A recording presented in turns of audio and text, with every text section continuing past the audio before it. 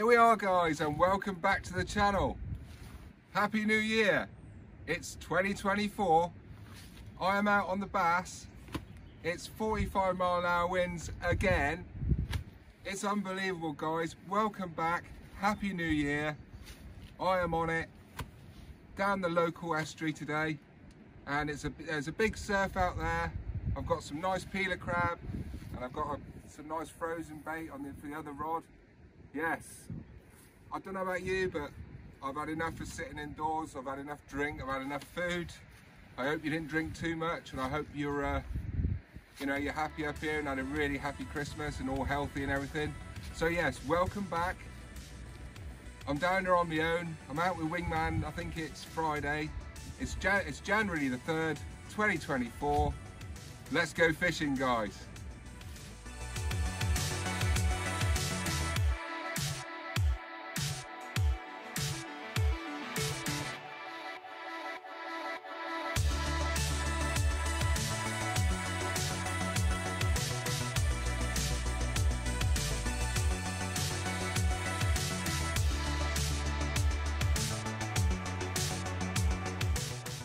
So guys, girls, listen up.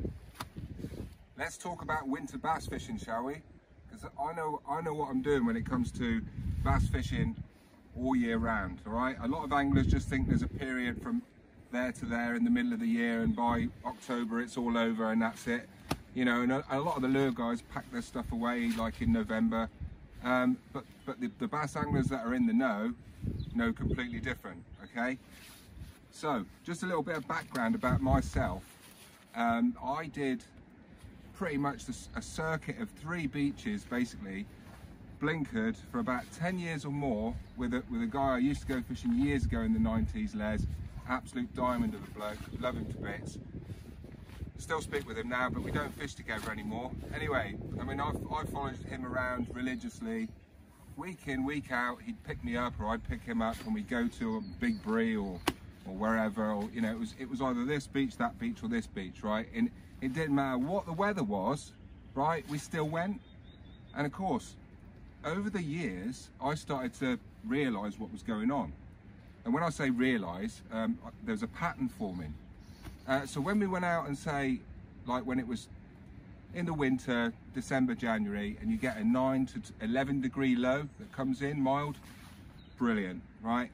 The best time to go bass fishing in the winter, when it's a nice low pressure and it's windy and raining and it's mild, all right? Because the fish do come on the feed, they respond, they know what's going on, there's more food around, etc, etc. Whereas the opposite side of the scale, what I started to notice was, after about, I don't know, probably about 5 or 6 years of doing this, week in, week out, it didn't matter if it was -2, +10, we still went. On the other side, on the cool side, right, when it got to below 4, so 4 degrees was about the cut-off point for the bass that would switch on.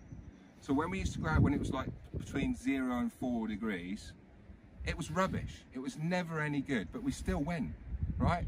And a couple of times it would be stormy, all right, we catch a few more, we catch a nice one big one or something like that. But I noticed after this, you know, after doing, you know, like 10 years of this, the same thing, week in, week out, you know, and we just did it. And half the time you're just going through the motions because you're there at the wrong conditions. So this is what this little chat's about. Sorry it's a bit long and in depth, but yes, below 4, the bass start to snore. Above 5, they'll come alive, right? And I made that up, right? I made that up years ago. I think I put it in a blog on my website, because I used to write for various websites. Yeah, below 4, bass snore. Above 5, come alive. Yes, today it's like 10 degrees. It's really windy, really rough, but it's dry. So hopefully I can make a little bit of a video. I'm going to put a bigger bait out today, a big juicy crab bait. But the only problem is the river's in full flood.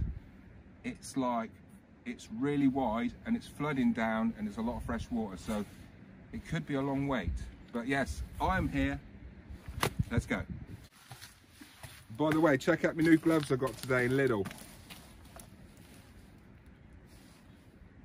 £2.99, baby, in Lidl. And okay, can see the cameras, the lights on there.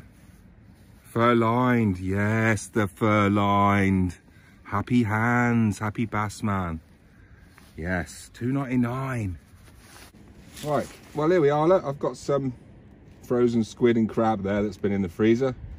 It's having a bit of a clear out. You see that? Is that in the middle of the screen? Where are you? Yeah. It's quite difficult when you're filming on your own, especially when there's no light, as you can probably appreciate. So there you go, look, I've got some really nice live peeler. They're all cock crabs and they're actually quite hard. Some of them are really hard still, so that's going to be quite challenging to use those. But anyway, and there's one that's expired, so that one's just died actually, so I think he'll go on first.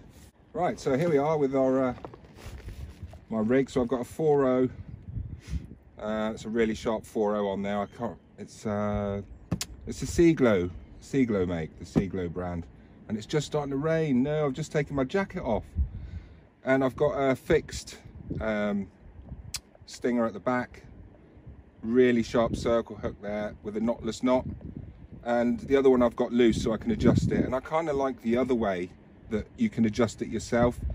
I like that this is fixed and it's got a nice angle on it. You know, I like that about it, and you have to sort of wind it down to get it really short. So obviously because it's fixed, but I do like it. And here comes the rain, look.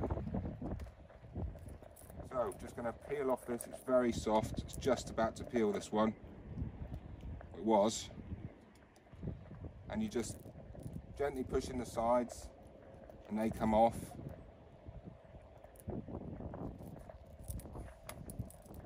Hopefully I've got this in the right bit of the camera. I can't really see from here. So then you've got it like that. Nice and soft. And then I'll just start by, I'll just put this on the hook the easy way. The no-brainer way. You can just go in here. Where are you? In there. Pull it over the top and just whip it on like that. And that is good enough for me. And then later on, I'll add to this and I'm going to make a bigger bait. But just to start with, this will do. And I'm not going to over whip it.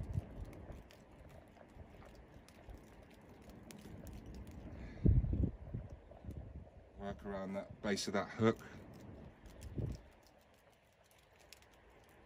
And I'm literally just going to be lobbing out here, so there's no pressure on the bait to, you know, slide off the hook or anything like that. Lovely. And then what I'll do is I'll just peel that claw. What is it with elastic? It's just like a magnet, isn't it? It just sticks to everything. So later on I'll just peel that and that will just disguise the hook. So yeah, there's my stinger rig. So it's like that at the moment. So it's like that at the moment. And then what I have to do, look, is go round, shorten it, and another time. So it's like that. So you want to get that as close as you can to the bait, but not in the bait. It doesn't need to be in the bait. Right, and I sell these on my website. They're the best seller, fishingguidesdevon.co.uk/shop. On my website, packs of 3, there's all sorts on there. And thank you very much, by the way, for supporting the rig brand. It's made a big difference to my Christmas. It means I can carry on doing what I love, which is this, making videos for you guys. And yes, so thank you very much for that. So here we are, look.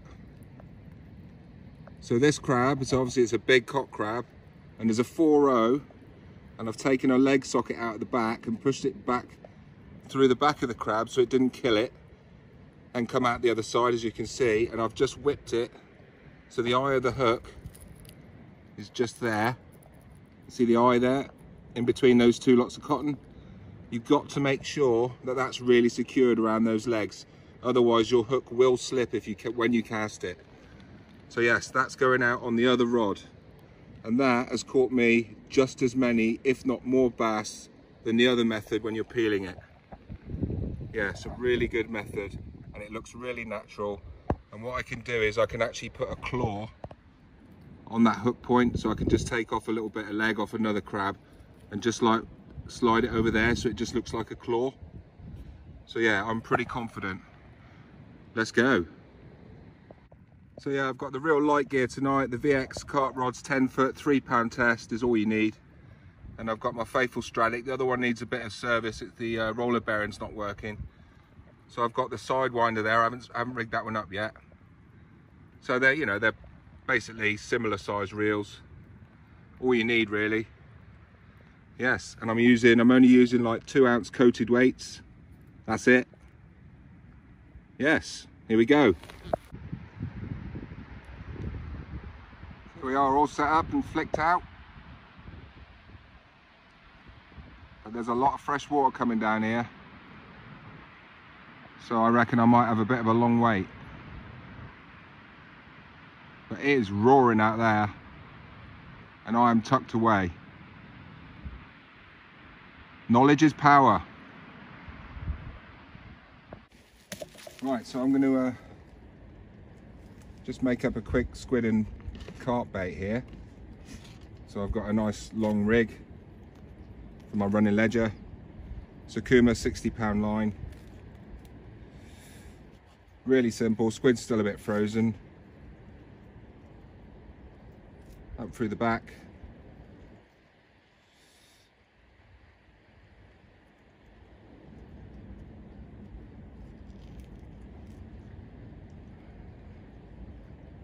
Through the side. Simple stuff.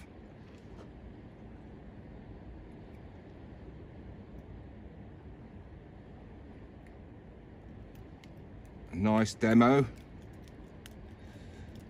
And by the way, who's the idiot that thinks of all these names for these storms that we've been having? You know, like Storm Pia, Storm Henk. Like, yeah, I just don't get it.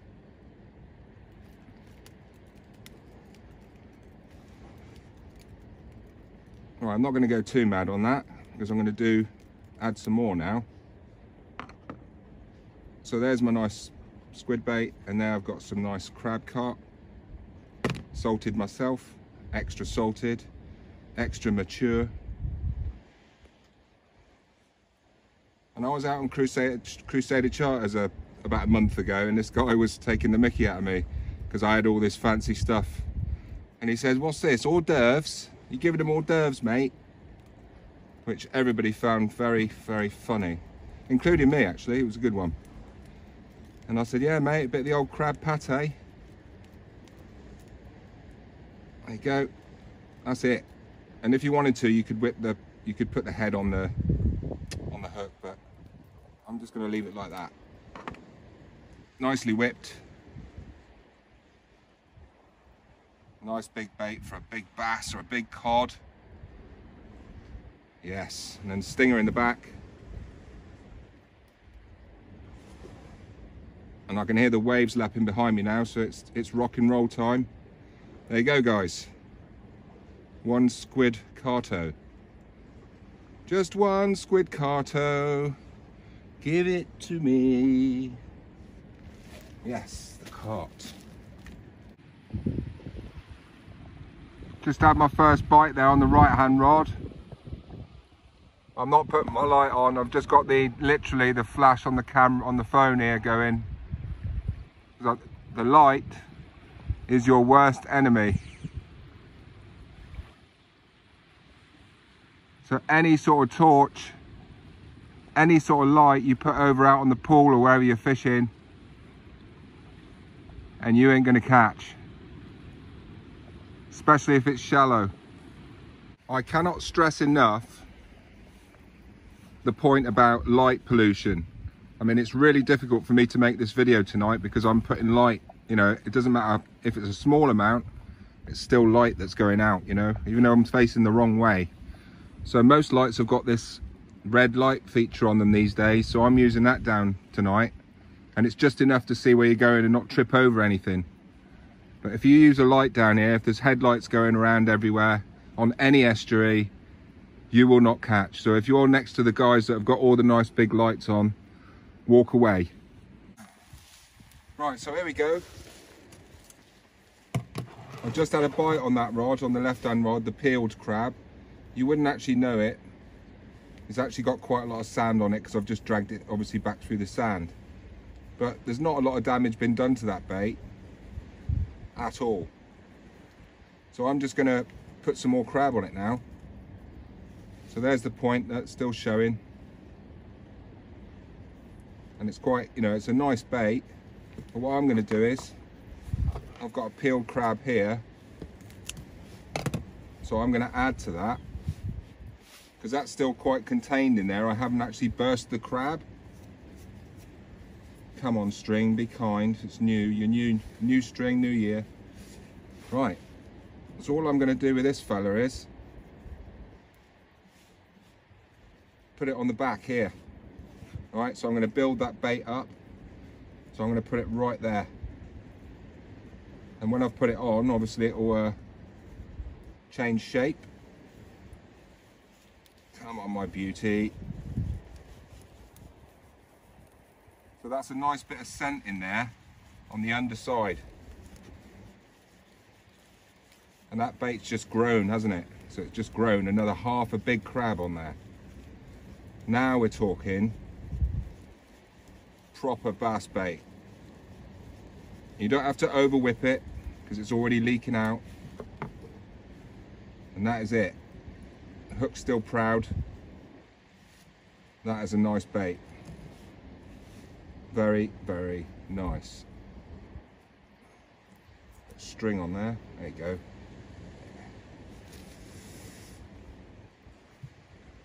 That's a nice bait for a big bass. So let's go and get one. First bass of the year, maybe. Right, so there's Mr. Crab come back in. He's looking a bit sorry for himself there, isn't he? So I've had a couple of bites on that, really good bites, and it's chipped away here. Right, so I'm not gonna waste that crab because it still looks like a crab on the bottom, and that's what you're trying to achieve, a peeler crab or one that's just died or something, you know. So what I'm going to do is I'm going to use the other half of that crab. I'm just going to smack that on there, baby, and I'm just going to literally whip that onto the top of his head. And all of a sudden now I've got a lot more scent coming out of it, and it still looks natural-ish.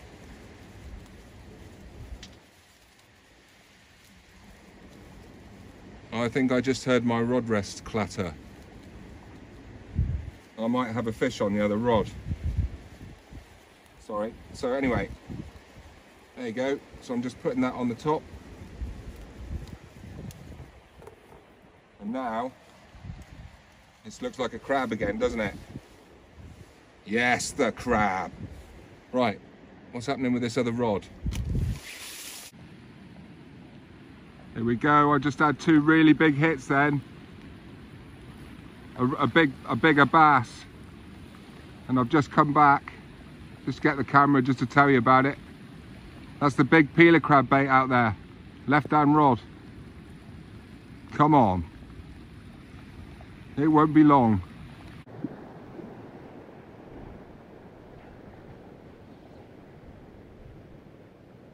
Nice fish.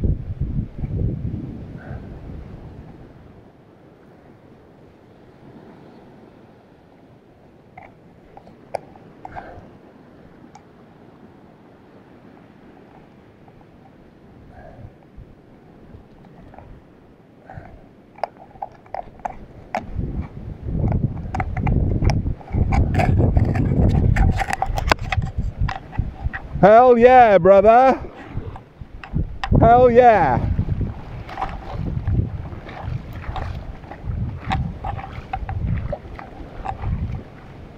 Hell yeah.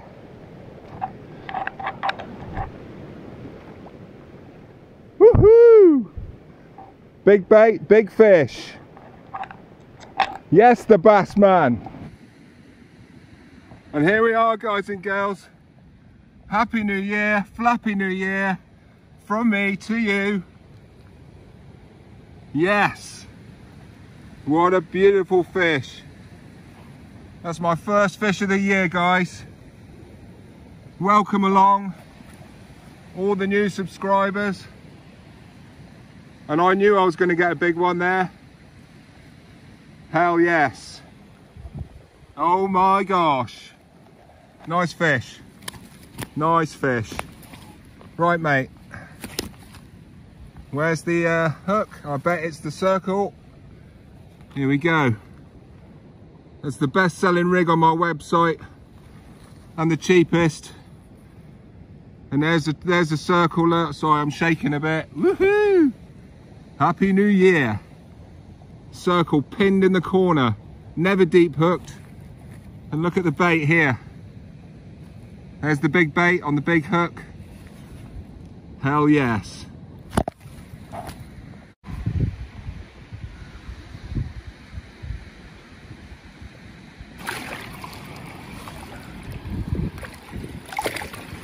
Ha ha ha. Happy New Year, Mr. Bass.